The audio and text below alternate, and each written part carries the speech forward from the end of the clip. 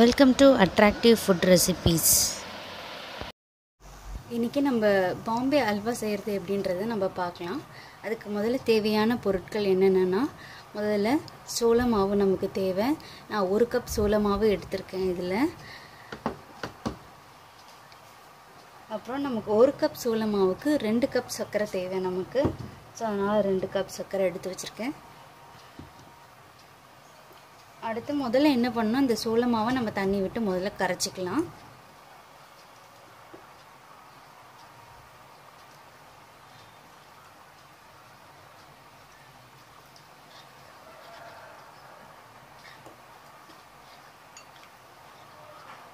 நல்லா கட்டி இல்லாமல் நல்லா பால் மாதிரி நல்லா தண்ணியாக வரும். அந்த மாதிரி கட்டி பதம் இல்லாமல் நல்லா நம்ம கலரிக்கலாம். நல்லா நமக்கு பால் மாதிரி ஆயிடுச்சு. நல்லா கட்டியாக இருந்தது. நல்லா தண்ணியாக நம்ம கலந்துக்கணும். கலந்ததுக்கப்புறமா நம்ம என்ன பண்ணணும், இப்போ சர்க்கரையும் தண்ணியும் கரைக்கணும். முதல்ல ஸ்டவ் பற்ற வச்சிடலாம். நான் இதில் 2 கப் அளவுக்கு அளந்திருக்கேன். அதனால் 2 கப் அளவு தண்ணி இதில் சேர்த்துக்கலாம்.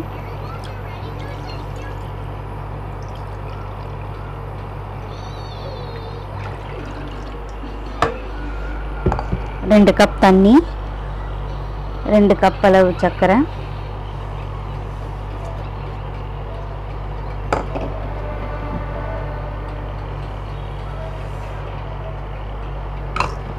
இதை நல்லா கலரி விட்டுக்கலாம். சர்க்கரை நல்லா கரையட்டும். சர்க்கரை நம்ம கரைஞ்சதுக்கப்புறமா நம்ம கலந்து வச்சுருக்க கார்ன்ஃப்ளவர் மாவு எடுத்து நம்ம இதில் கொஞ்சம் கொஞ்சமாக சேர்த்து கலரி விட வேண்டியது தான்.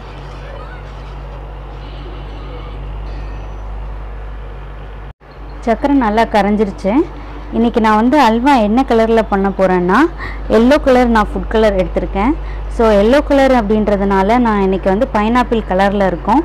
ஸோ பைனாப்பிள்ன்றதுனால நான் பைனாப்பிள் எசன்ஸ் கொஞ்சம் நான் இதோட கொஞ்சம் ஆட் பண்ணலான்னு நினைக்கிறேன். ஸோ அதனால் இன்றைக்கி பைனாப்பிள் எசன்ஸை ஒரு மூடி நான் எடுத்துக்கிறேன். அது கொதிக்கும் போதே நம்ம ஒரு மூடி அதில் சேர்த்துக்கலாம். இது எல்லா சூப்பர் மார்க்கெட்லேயும் நமக்கு கிடைக்கும். இது ரேட்டும் கம்மி தான், 26 rupees இது. ஸோ இதோட டேஸ்ட்டு நல்லாயிருக்கும். இந்த டேஸ்ட்டுக்கே நம்ம சாப்பிடணுன்னு நமக்கு ரொம்ப தோணும். இப்போ நல்லா சர்க்கரை கரைஞ்சிருச்சு. இப்போ நம்ம கொஞ்சம் கொஞ்சமாக நம்ம எடுத்து வச்சுருக்க கார்ன்ஃப்ளவரை சேர்த்து நம்ம சேர்க்கும் போது கொஞ்சம் நம்ம விட்டுருப்போம், அது அடியில் இறங்கியிருக்கோம் மாவு. அதனால் நல்லா கலரிட்டு கொஞ்சம் கொஞ்சமாக சேர்த்து நம்ம கைவிடாமல் கலரிட்டே இருக்கலாம். இல்லைனா சீக்கிரத்தில் அடிப்பிடிக்கும்.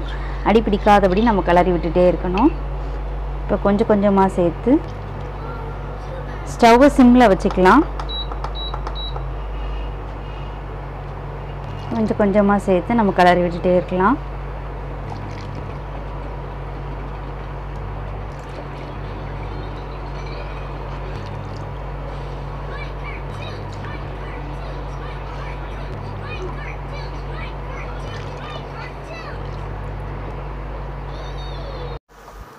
இப்போ பார்த்தீங்கன்னா நமக்கு வெள்ளை வெள்ளையாக கண்ணாடி மாதிரி நமக்கு தெரியும். இதனால் நம்ம ஒன்றும் பயப்பட வேண்டாம். இது அப்படி தான் கொஞ்சம் கொஞ்சமாக நமக்கு வரும். இதை நம்ம கலரி விட்டுட்டே இருந்தோன்னா அந்த மாதிரி கிளாஸ் மாதிரி நமக்கு வரும்.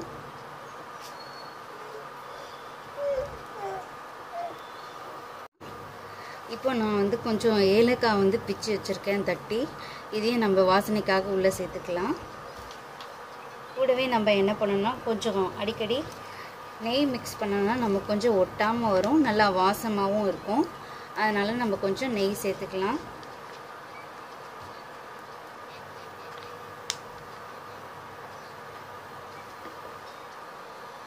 நெய் சேர்த்து சேர்த்து கலரும்போது நமக்கு கொஞ்சம் ஒட்டாமல் வரும், நல்லா அது வாசனையாகவும் இருக்கும்.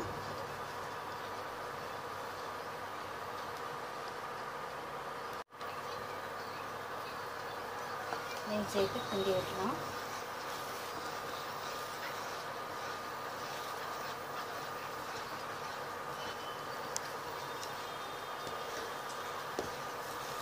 நல்லா வாசனையாக இருக்குது, நெய் வாசனை.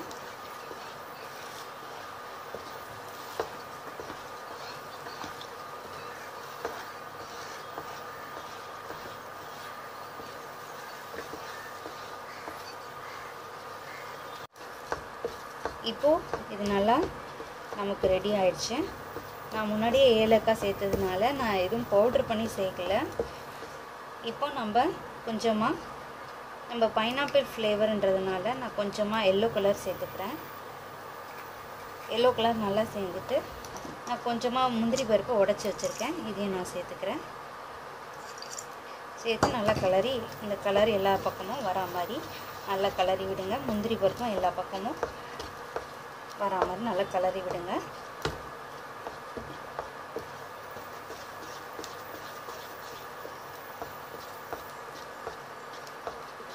கரெக்டாக நமக்கு வந்து 20 to 25 மினிட்ஸ் ஆயிருக்கு இது ரெடி ஆகிறதுக்கு. பாருங்கள் நல்லா எவ்வளோ ஸ்டிக்கியாக நல்லா வருது, பார்க்கும் போதே ரொம்ப நல்லா இருக்குது. எல்லோ கலர் ரொம்ப அழகாக வந்திருக்கு. உங்களுக்கு கலர் கொஞ்சம் கம்மியாக தெரிஞ்ச மாதிரி இருந்தால் கொஞ்சம் ஃபுட் கலர் அதிகமாக சேர்த்துக்கோங்க. நான் வந்து பைனாப்பிள் ஃப்ளேவர்ன்றதுனால எல்லோ கலர் சேர்த்துக்கிறேன். உங்களுக்கு பிடிச்ச ஃபேவரட் கலர் ரெட் கலர் இல்லை க்ரீன் கலர் எந்த கலர் வேணாலும் சேர்த்து நம்ம அல்வா பண்ணலாம். இப்போது நம்ம நெக்ஸ்ட்டு இது ரெடி ஆகிடுச்சு. இப்போ நம்ம வந்து ஒரு பேனோ இல்லை நான் இந்த மாதிரி ஒரு பாக்ஸ் எடுத்திருக்கேன். இந்த பாக்ஸில் எண்ணெய் தடவி வச்சுருக்கேன். இதை வந்து நம்ம அதில் அப்படியே செட் பண்ணி வைக்கலாம். எல்லாம் ரெடி ஆகிடுச்சு. இப்போ நம்ம ஸ்டவ் ஆஃப் பண்ணிடலாம்.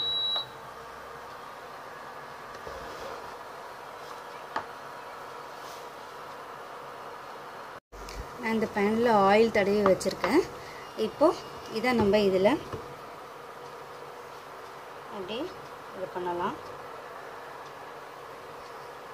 பாருங்கள் விழும்போதே எவ்வளோ அழகாக பார்க்க நல்லாயிருக்கு.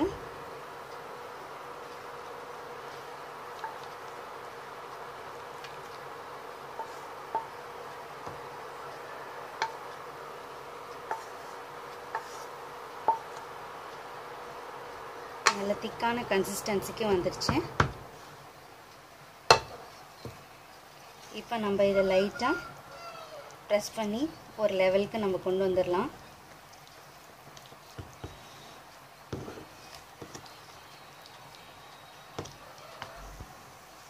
பாருங்கள் இப்போ நம்ம நல்லா செட் பண்ணியாச்சு. ஒரு ஸ்பூன் வச்சு இது மாதிரி லெவல் பண்ணிக்கலாம்.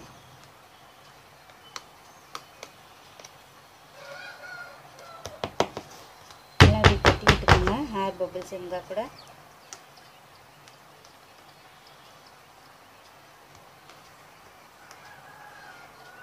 அவ்வளோதான், நமக்கு அல்வா ரெடி ஆயிடுச்சு. இது 1 hour ஆகட்டும். 1 hour ஆனதுக்கப்புறமா நம்ம ஸ்லைஸ் போட்டு எப்படி இருக்குன்றதை நம்ம பார்க்கலாம். பாருங்கள் எவ்வளோ நல்லா கட்டியாக வந்திருக்குன்னு. இப்போ பாருங்கள் எவ்வளோ அழகாக வந்திருக்குன்னு. நல்லா கேக் மாதிரி இருக்குது. இப்போ நம்ம இதை கட் பண்ணலாம்.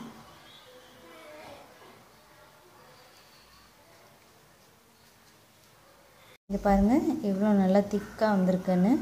திக் கன்சிஸ்டன்சியாக இருக்குது. நம்ம அந்த கட்டி பதத்தில் எடுத்தால் தான் இந்த மாதிரி நமக்கு வரும். நம்ம சீக்கிரமாக எடுத்தோன்னா நல்லா இந்த மாதிரி வராது, கொஞ்சம் கல் மாதிரி இருக்காது, ரொம்ப கொலன்னு ஆடும். பாருங்கள் நல்லா அல்வா எவ்வளோ அழகாக நல்லா வந்திருக்குன்னு. நான் இப்போ தான் ஸ்லைஸ் போட்டிருக்கேன். இந்த ரெசிபி பிடிச்சிருந்தா நீங்கள் ட்ரை பண்ணி பாருங்கள். இந்த ரெசிபி உங்களுக்கு பிடிச்சிருந்தா லைக் பண்ணுங்கள், ஷேர் பண்ணுங்கள், கமெண்ட் பண்ணுங்கள், மறக்காமல் சப்ஸ்கிரைப் பண்ணுங்கள். தேங்க்ஸ் ஃபார் வாட்சிங்.